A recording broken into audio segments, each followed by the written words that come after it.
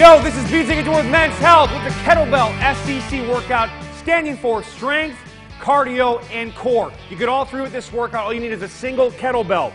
This is how this works. We're going to start with 10 overhead presses, working chest, shoulders, triceps, what you'd expect to work, but also hips and core, because we're one side loaded and we're on our feet.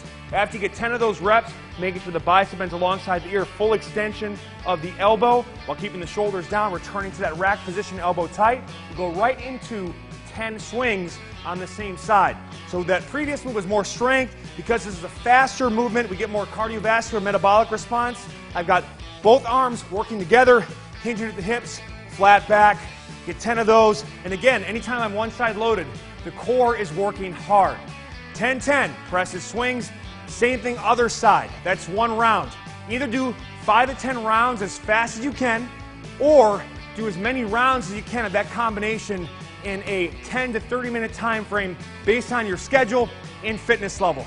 You get a whole lot done in a very little bit of time, and you will feel amazing. Do it today.